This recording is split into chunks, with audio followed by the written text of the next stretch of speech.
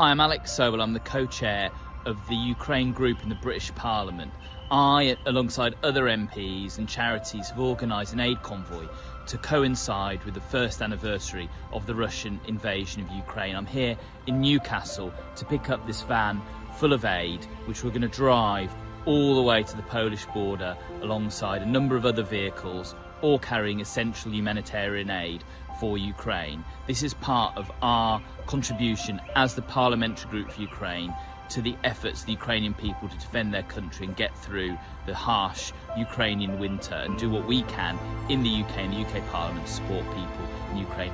As we're going to go along, I'm going to record this video diary, which we're going to put out on my return after the anniversary. So hopefully you're watching this after we've come back safely and have delivered all of this aid to the people of Ukraine.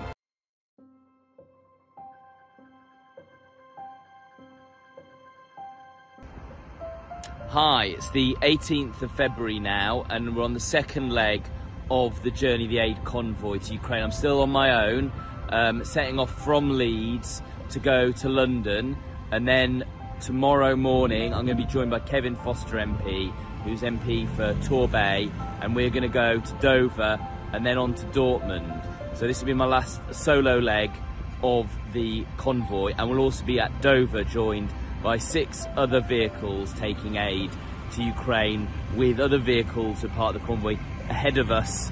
I think we have a grand total actually of something like 11 or 12 vehicles on this convoy, but at the moment it's just me on my merry way down from Leeds to London, where I'll be staying overnight before carrying on to Dover. I hope you're enjoying this video diary, which we're going to put out after my return from Ukraine.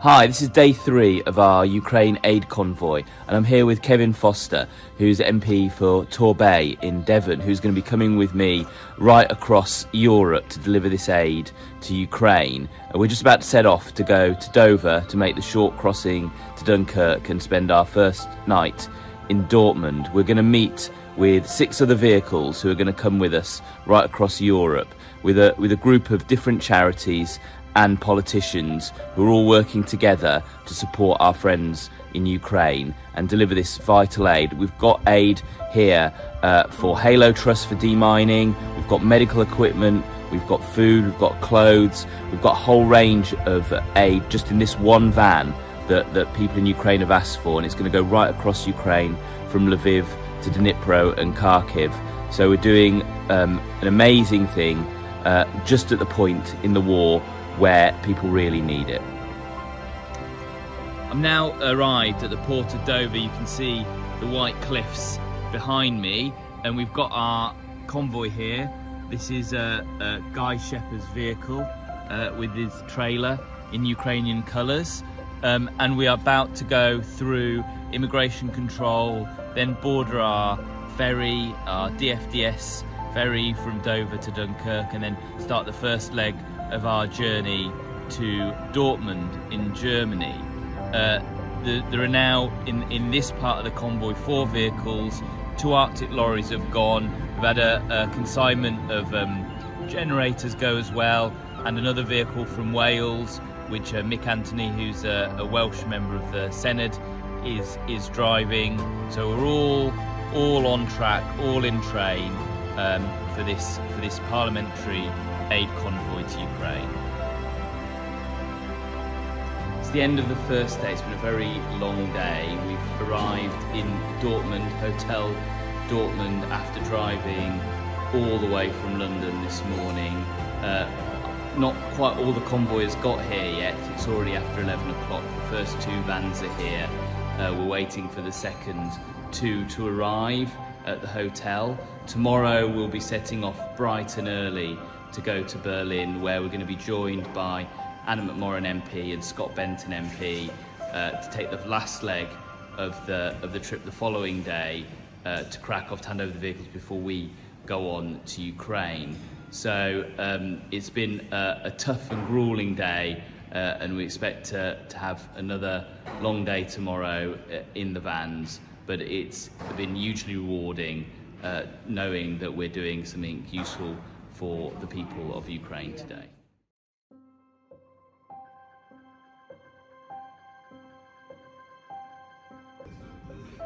Hi, we're now on the second day of the drive in Europe.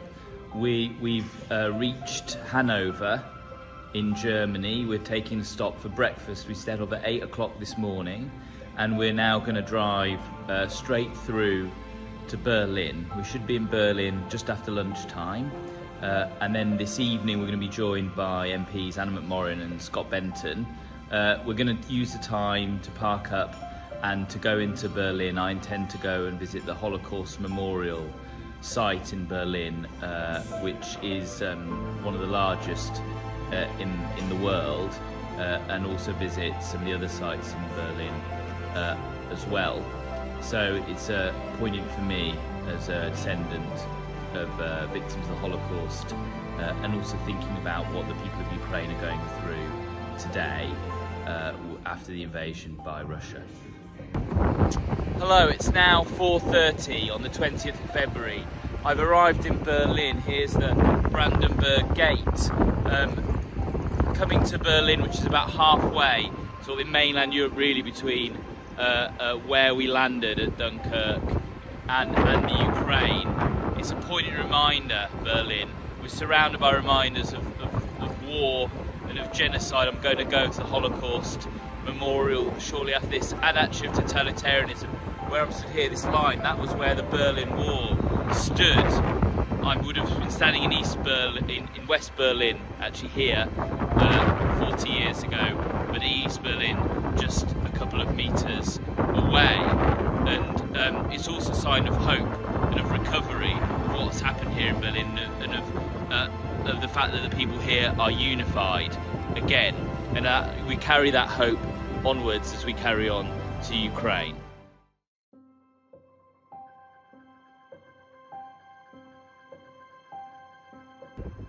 Hi, we're now on the 21st of February, arrived in Poland, we're in Wrocław. We've now been joined by a number of other people, including Anna McMorrin and Scott Benton MPs.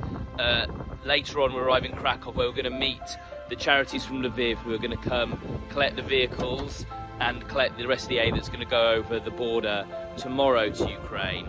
And we're here, we're actually at this restaurant that my father has booked for us, who's originally from Wrocław, and if you listen to my speech on Holocaust Memorial Day, you'll know a little bit about my family history with places like Wrocław, also Lviv, which are entirely tied up with war and genocide. So it's actually quite emotional for me to be here today in Wrocław, delivering this aid for the people of Ukraine. I'm in Krakow, it's the evening now. I'm actually in the passageway where Oskar Schindler had his factory, in which he used and he employed Jews. This is the Jewish quarter, and then he smuggled them to safety at great personal risk out of Krakow. They've actually put an exhibition, you can see here, of Ukrainian refugees and their experiences, linking what happened in the Holocaust and the Second World War with what's happening now in the war in Ukraine. This trip is extremely poignant. This is sort of reflective of my family history, what I'm doing now, what we're doing in the UK to support the Ukrainians, of course, what's happening in Ukraine as well. So this is a really somber and emotive moment.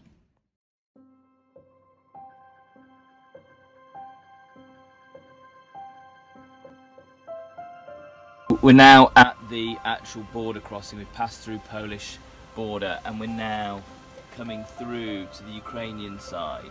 So hopefully in a matter of minutes the aid which is behind us will enter Ukraine. This box actually right behind me is mining equipment from Halo Trust, which are delivering. Actually, I'm going to give it to the chief exec of Halo in Kyiv, and he's going to take it onwards to the front line. So we're really now right at the sharp end of getting this aid to where it needs to be. It's been a long journey of organising this aid convoy, and it just seems slightly surreal now. We're sat here at the border literally about to cross over the border into Ukraine, which is a country that was invaded 1 year ago and is still at war. We're now through the border. It's gone 4:30. It's taken about an hour and a half to get through. That we are in Ukraine. You can see there, look, a beautiful Orthodox church. We're now heading to Lviv. It's about another hour and a half to Lviv, where we'll be unloading the aid in the aid warehouse for onward distribution to Dnipro, Kharkiv, Zaporizhzhia, and many other places in Ukraine which really need this aid, including demining equipment, generators, medical equipment, and a whole range of other things that we have brought, in some cases all the way from Newcastle, but also from Leeds and Havant and the Isle of Wight and London, a whole range of other places. This really feels quite momentous now that we've passed the border and everything's in Ukrainian, Ukrainian signs everywhere. It's quite emotional now being here.